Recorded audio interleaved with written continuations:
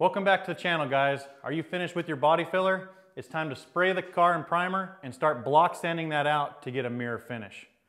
In today's video, we're going to talk about all the tricks at Sylvester's Customs that most shops won't want to share with you.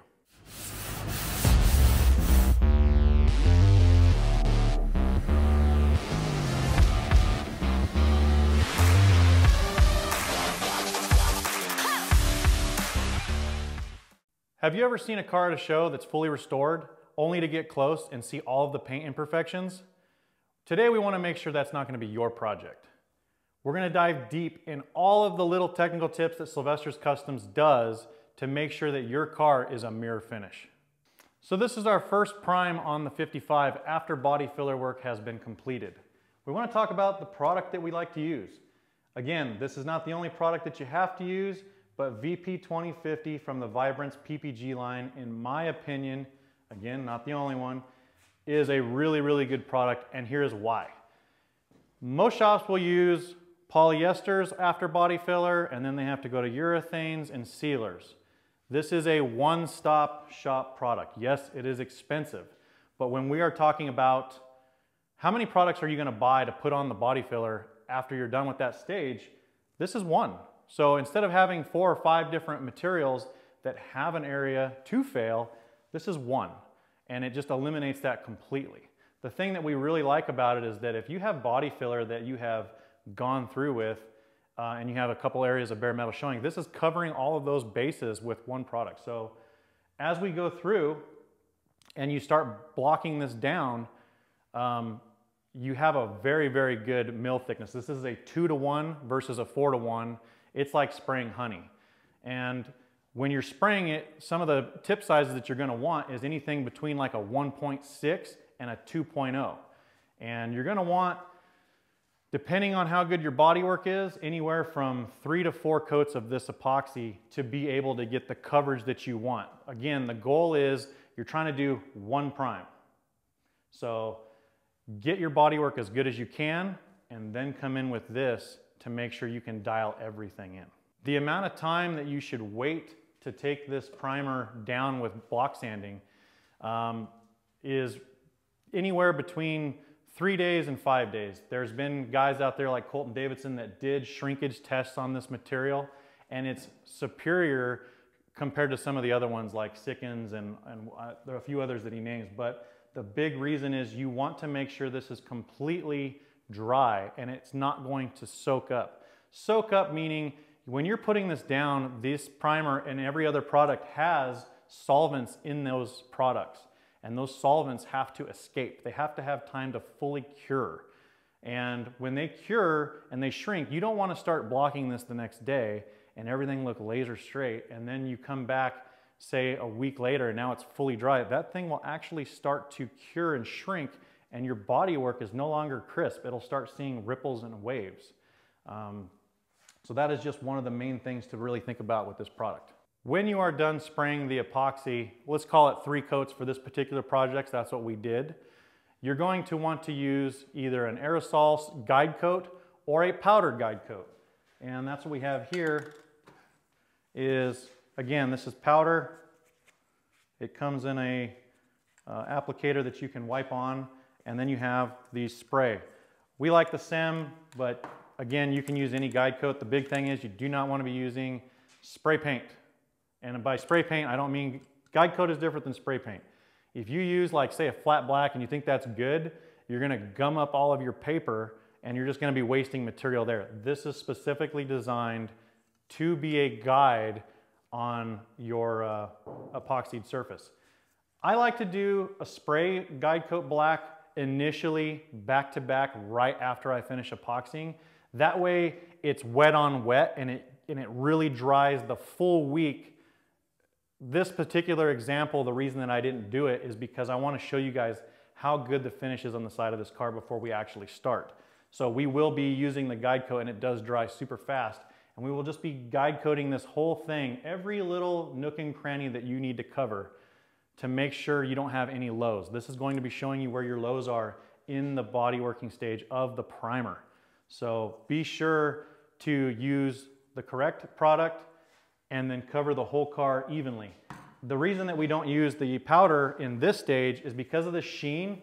It really does not stick. I mean, it puts such a light coat, you can't even really see it. And that's why I like to use it initially with the spray. After you get through that very top coat that has the sheen and it's now dulled out, powder is the way to go. It's a lot easier to sand, doesn't clog your paper. So that's what you want to do with that. After you've gotten the car completely guide coated, and for us, we're going to use the aerosol can. We want to talk about what papers are we using to block sand this down. I would recommend anything from 120 grit all the way. We're going to go through the spectrum of 120, 150, 220, and I usually go from 220 to either a 400 or a 500 in the wet sand stage. Again, everybody can do this different ways. It's all about getting to the mirror finish at the end, right? So this is what works for us. As you get these papers, there are different grades. Some are more expensive than others. Use the variety, see what works for you, what you like, because you want to make sure that you're using a new paper. So don't be the guy who's super frugal. Maybe you got to use a cheaper brand paper and just keep changing that out more. The big thing in this stage, I would say not more so, but this is where you dial in the very, very faint details about your mirror finish. You don't want those little wrinkles, and you want to see the perfect light representation from panel to panel.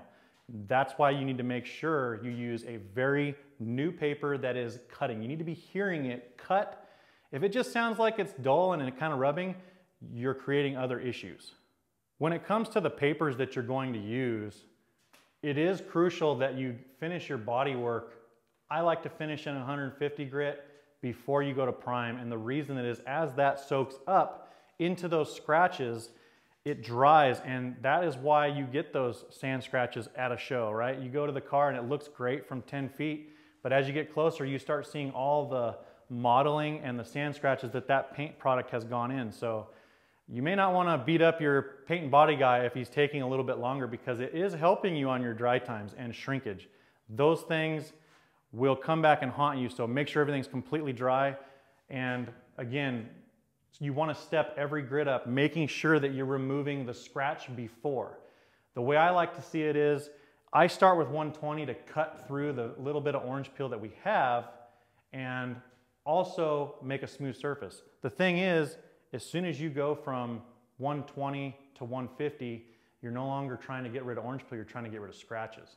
From there on up, it's just removing scratches and refining your finish. Before we get started, a disclaimer is always be using proper safety equipment. You need to be using a good dust mask, whether it be a dust particle separator in your mask or a charcoal filter mask. So use that, gloves to keep your oils off the car. Try not to touch your face when you go in the car. And if you need safety glasses, wear safety glasses. Work whatever works for you, but don't be inhaling this stuff. It's super bad for your health. When it comes to picking the block, what are we looking for and why? Well, first thing is you always want to be using, especially for a mirror finish, stick it, meaning sticky back sandpaper on an acrylic or a polycarbonate block, not a Velcro or a hook it. Those two will leave you inconsistencies and ripples in your finish. We're talking about microns of differences as you're blocking. So picking that block and using a stick it is super crucial to what you're going to get on the end finish. And recently we have, I would say, more blocks the better. We have every brand that you can think of, but the two that I've really come to like, especially in the bodywork and the blocking of primer stages, is actually linear blocking tools as well as next level blocks. And the reason that I like those is because some blocks have a handle, and these blocks, the handle is evenly spaced and it has slits to where the block will flex. The other thing I like about it is you have different thicknesses on the acrylic and or the polycarbonate blocks depending on which ones you buy.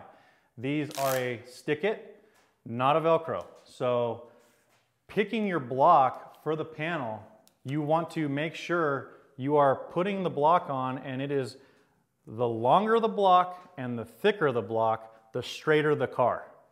So if you have a big long area, I like to typically start in the middle, in between your fender wells, or I start in the middle of the back of the car or the front of the car. But picking the block that fits the panel, again, use the block that fits the car the best.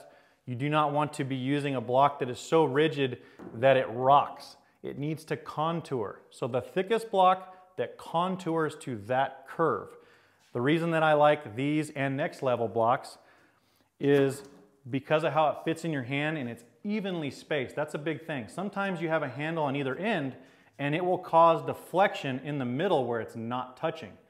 These blocks, you can't really grab super hard, and that's what makes them ideal. It's hard to see because it's dusty. There's a foam grip on the next level blocks, as well as an acrylic that comes in different thicknesses. Obviously, the thicker the block, the straighter that it is. But it's nice because in this stage, we are a very light touch with the blocks, no matter what you're using. And spend the time to make sure you catch all of the details as you're blocking. One thing we do have that Colton Davidson has been generous enough to do is he gave us a discount code. So for you guys that want to purchase a linear blocking tool, he has an array of tools. There is a discount code in the description. Check it out. So next we're going to talk about the finesse that it takes to create these perfect shapes. At this point we're going to guide coat the car with the aerosol, and we will come back and pick 120 grit on the block and start from there.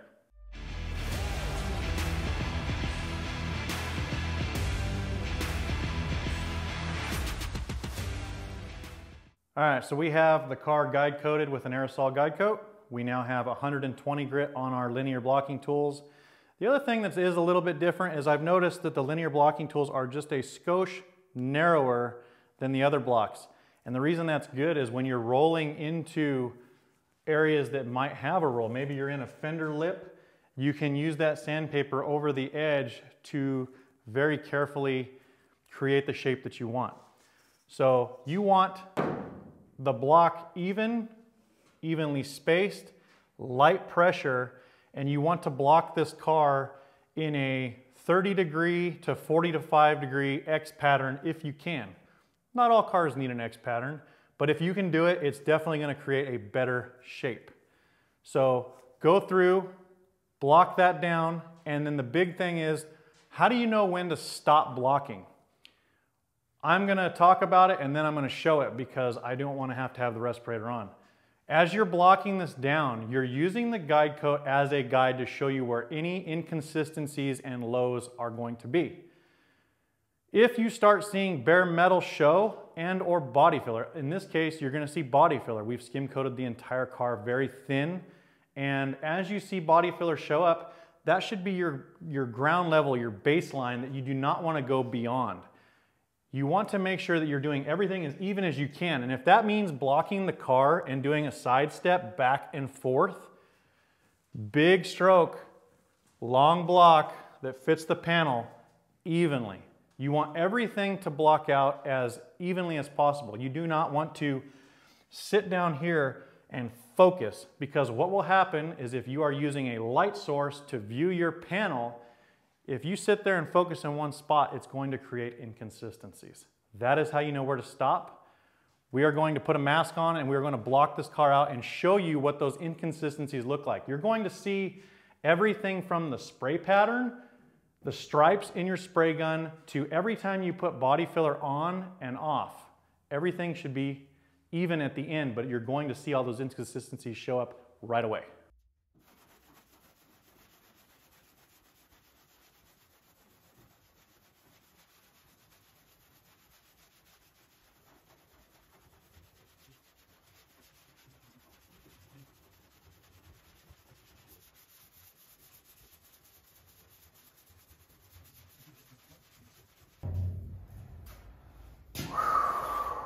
All right, what you're looking at here is just, we're talking 2 minutes of block sanding with 120 grit to get a representation of what is there and what needs to be blocked down.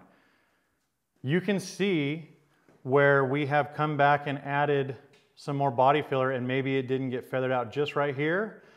You can see imperfections in whether it been a bug that I tried to swipe out of the primer or whatever it is. You can see maybe I was filling pinholes with this epoxy and it got a little bit orange peeled. All of this stuff is going to block out with that block as long as you keep doing it evenly and uniformly.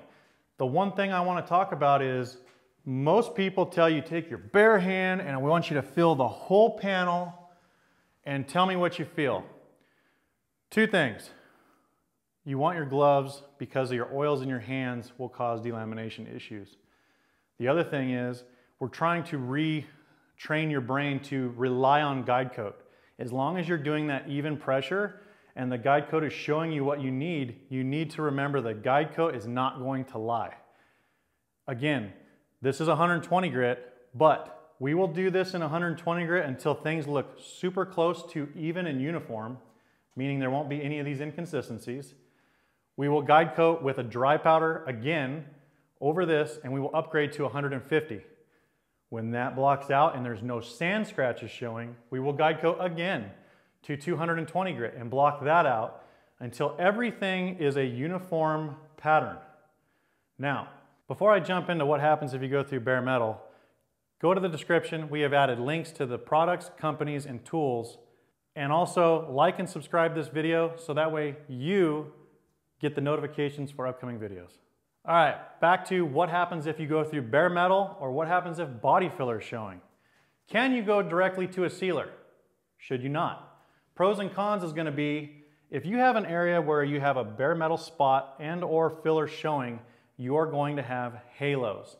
The tip that I want to bring up is that if you have those, maybe you're fixing a blemish in paint or you're in the body primer stage, you have to seal those things up. Again, this is approved for bare metal, so you can come back in if it's only one area that you need to fix, and you can blend out that area of either body filler and or metal.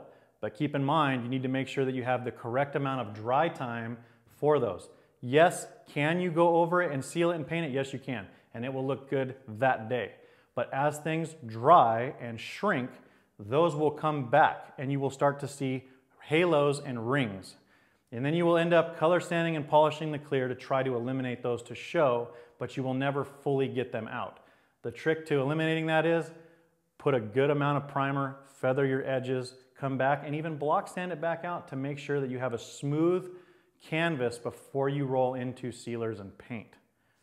Once you finish in 220, wet sanding is going to be the next stage, and we're going to be putting that out in the near future. In the meantime, check out the link if you're looking to how to select the correct sanding block for your project. Till next time, you guys have a good one.